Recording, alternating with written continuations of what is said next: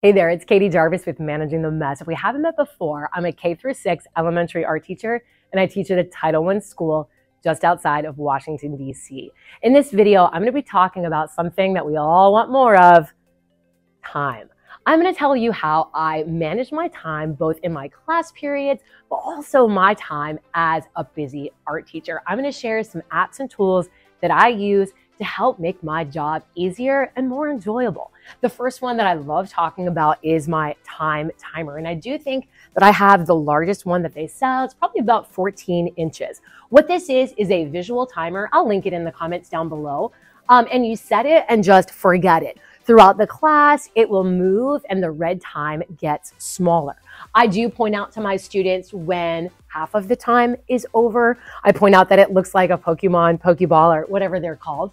And I will also mention to them when it's starting to look like a slice of cheese, so that they're seeing that the time is elapsing and I'm refocusing them to use that time well. Now, if you have one of these tools, one of the hardest things to do is remembering to actually set it. So I have in my opening routine that I do with my students a slide within my Google Slides that's just a simple photo of the timer to remind me to stop and set the timer. Now, this has worked really well in my classes. When it does beep, then my students know that we will start our cleanup routine. Until this year. This year, I've got some kindergartners that as soon as that thing beeps, and it's not scary, it's a polite beep, they will start sobbing that art is over. So I added another way to help manage my time with them. I am playing a song that lasts about 2 minutes, right when we have 2 minutes left before the timer goes off. And I'm letting them know as soon as the song stops, then we're going to begin cleaning up, kind of easing into the fact that we're about to transition, and that I will be giving those cleanup directions once that song has done. And that strategy has really worked well. Now, the next tool that I use to help manage my class time is if someone needs to go and take a break. So this timer is from Lakeshore Learning. It's a teaching store. There are physical stores, but there are websites as well. And I give this to students and send them to my timeout area or a calm down zone. And they would bring this back to me when the time runs out. This one is a 5-minute timer.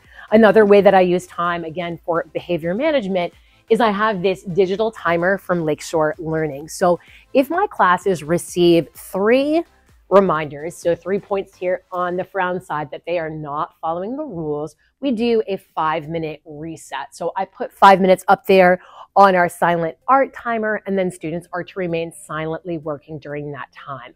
If a student does talk, I simply just add on a minute. Now, this really works well. In fact, there are some times when a class is just really rowdy when they come in, and I will start right away with that so that I can get them into that space where their bodies are calm and they are ready to stop and enjoy making their artwork. They're not up here at a 10, but their bodies are calm and ready for learning. So that's a strategy that I definitely recommend that you try. Now, with my classes, I've got all classes coming in, coming out all day long. How am I tracking that? Well, I use an app called the Timetable app. I think it's really geared towards college students, maybe even high school students with these busy course loads and schedules. So you can customize it and put in your own schedule and then set when you want the alarms to go off. I have the alarms set to go off 5 minutes before the next event on my schedule. So this is sort of a backup to my visual timer so that I don't forget to stop and clean up. I'm going to show you how I set that up. It has a beautiful, colorful interface, and I think it is perfect for art teachers. This is what it looks like when you open up the app on a desktop or an iPad.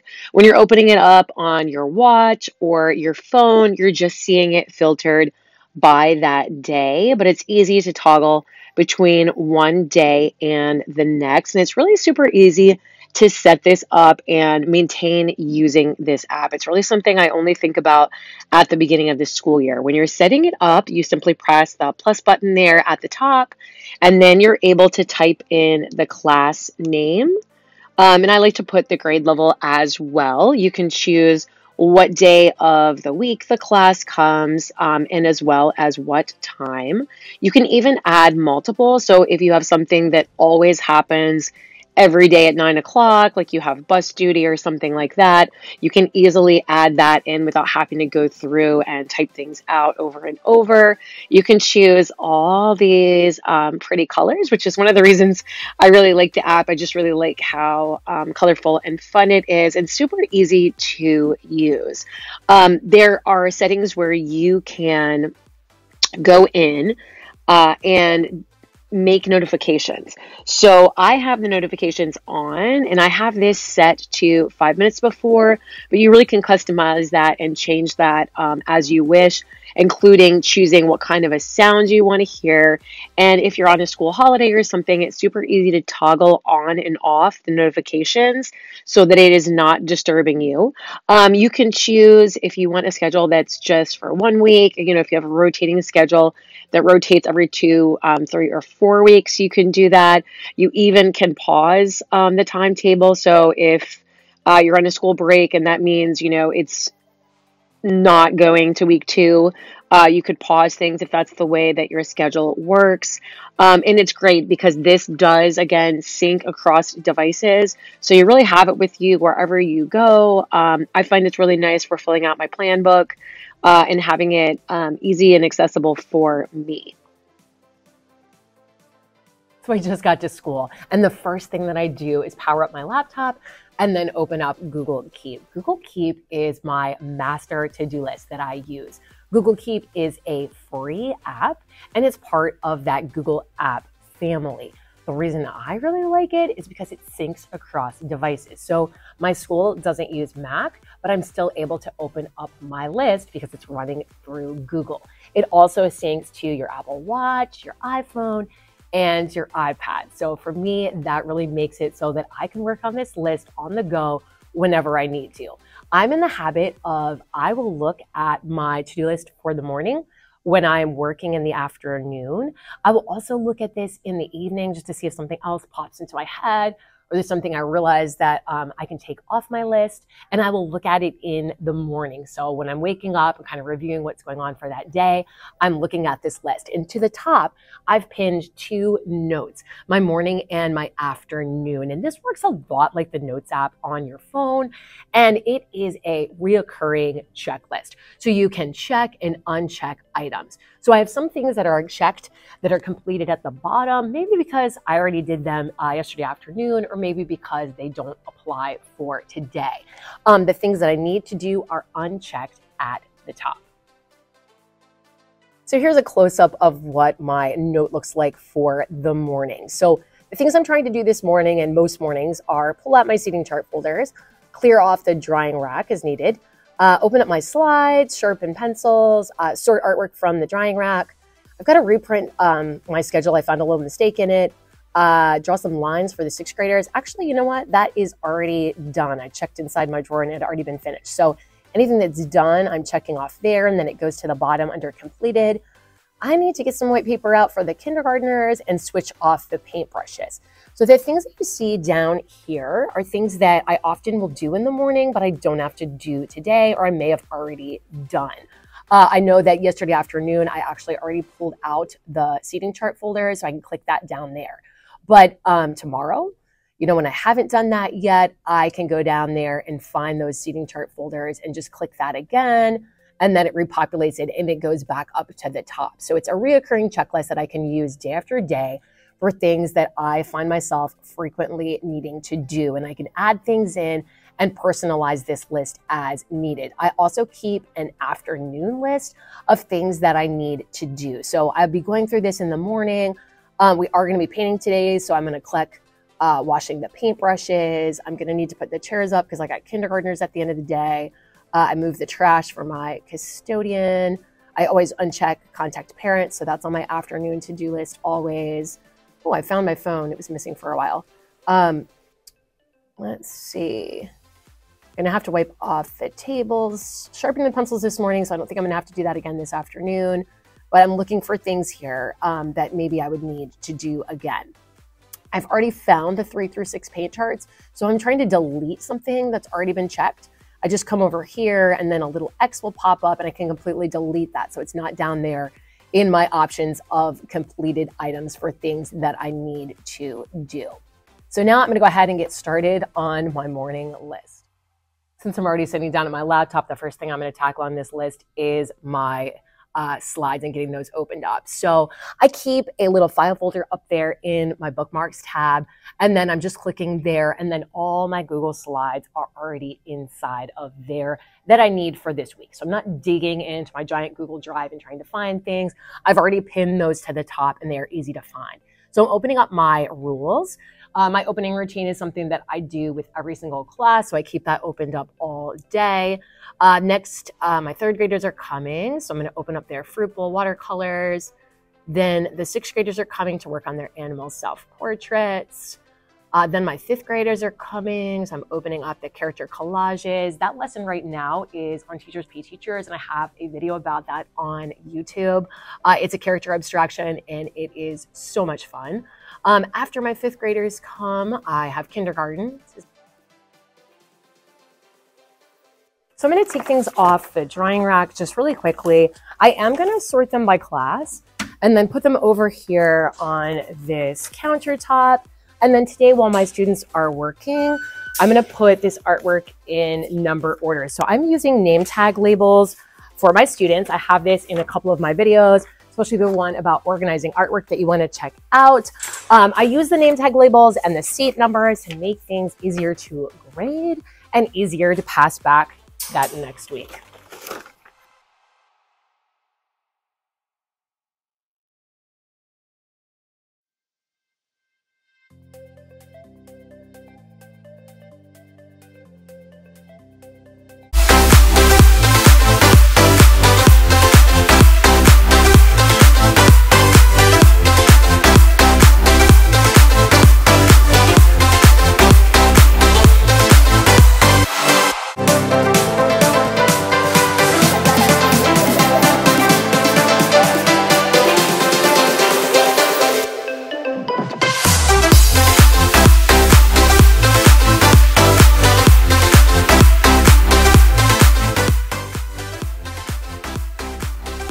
So I survived the day, made it to the afternoon, and now I'm tackling this afternoon to-do list. And I should point out that these are kind of my have-to-dos. I'm only putting maybe like one or two, oh, it would be nice to get done during this time things onto my list so that I can leave for the day. So I'm going to open this up and start to tackle these items, and I'll bring you along.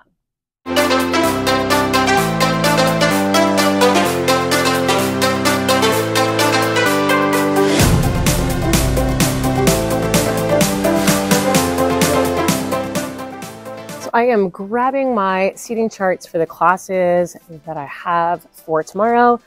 They are, of course, in rainbow color order. Okay, these are all set. 1, 2, 3, 4, 5.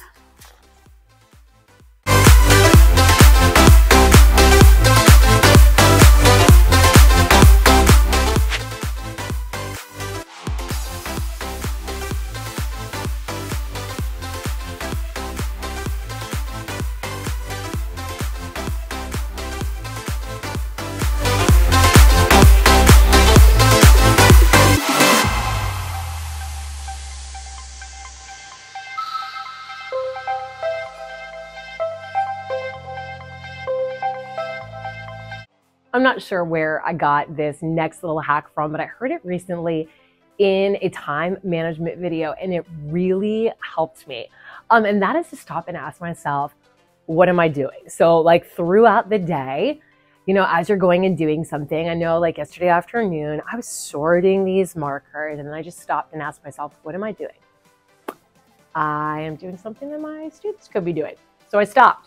I was doing something really fun. It was just sorting things by color that could easily be done by a student. So I realized I was wasting my time.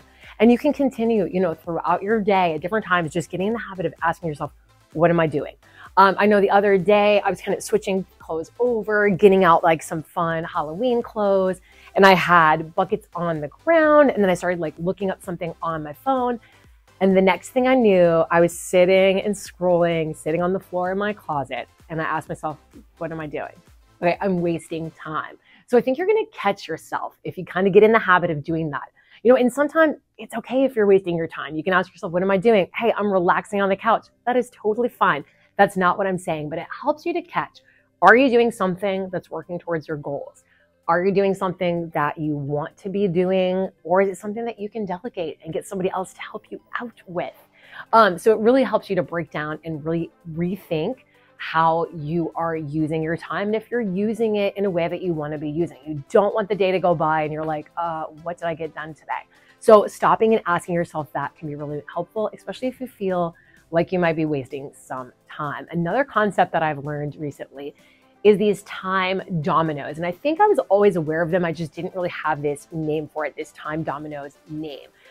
It is when you are setting something up so that all the other actions that you want to happen are going to follow after it. So for me, one of these is setting alarms. So the first one that I have is I have an alarm that goes off every night at 7:45 to remind me to start getting ready for bed. It just kind of alerts me, that it's getting later and that I need to kind of start with those nighttime routines and sort of wrapping up what I'm doing. It doesn't mean I'm going to bed at that time, but I'm just aware that if I start getting ready at 7:45, getting my kid ready, starting to clean things up, set things out for the next day at 7:45, I'm able to get to bed at a reasonable time. And that's kind of a domino, because if I can get to bed at a reasonable time, I'm not tired, or at least so tired when my alarm goes up super early that next morning. Okay. And then because of that, I'm able to get in a little bit of movement before school starts. So those are all things that are priorities to me,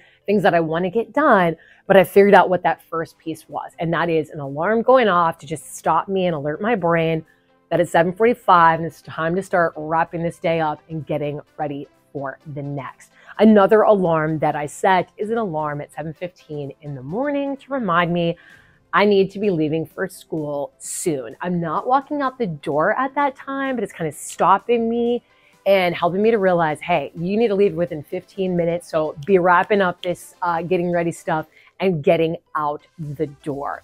Other things that I do might be something such as at nighttime when I come home from school, one of the first things that I do is repack my gym bag. So I'm unpacking what's in there and then I'm repacking it, because I know if I left that until the morning, I'd be running late, I'd be stressed, I'd forget. And then I'm not doing that habit that I want to do that very next day, which is going to the gym. Now, I also have this habit of getting ready for bed right after dinner. So I'm not going to bed then, but I'm going upstairs, I'm putting on my pajamas, I'm showering things and stuff like that if I need to, and I'm brushing my teeth, because I know that if it starts getting late, I will start putting off going to bed because I'm too tired to brush my teeth. The thought of going upstairs and washing my face is just too much because I'm exhausted from the school week. So I do this earlier in the night so that I know when my bedtime comes, I'm all ready and I just need to get myself upstairs. I don't have to do a lot of extra things. Once you start identifying these dominoes in your personal life, you'll start to see them in your classroom. One that I've noticed for me is I need my classes to come in calmly and quietly, because that's really setting off how's my lesson going to go? How are things going to go when they start making today? So if they're coming in high energy, screaming, not paying attention from the very first minute, I know how things are going to go. So I'm able to stop and teach them how I want them to come in. So from the very first week of school, this is in my routines that you would teach at the beginning of the year video, I had a little visual of what I needed, that I needed people to stay in the line, that I needed voices to be off, that I needed students to sit down on the carpet, to have their eyes forward and their ears ready to listen. So I met them out in the hallway that very first week and taught that routine, because it's important to me. I know it's one of those dominoes that's going to set me up for success throughout that class. I also reinforce this every week. I'm not meeting them at the door all the time anymore, unless I'm hearing something that doesn't sound quite right. But if I hear them coming in quietly, I am just reinforcing that by when we start going through our opening routine after our greeting, I give my students a point for if they came in quietly. So I'm projecting that same little visual image that I taught them the first week, kind of reflecting on how did we do? Did we come in a line? Yeah, look, we did all these things and we get a point. We have that little 1-minute party celebration, which is part of my behavior management plan, and we move on. If things weren't right, that's when we stop and correct it, and we can reteach and reset those behaviors. So look out for those things because they really do make a big difference once you can identify them to make your job easier. Now, I have several videos that are fantastic about how you can save time as a busy art teacher. I'm going to pop them on the screen for you to watch next.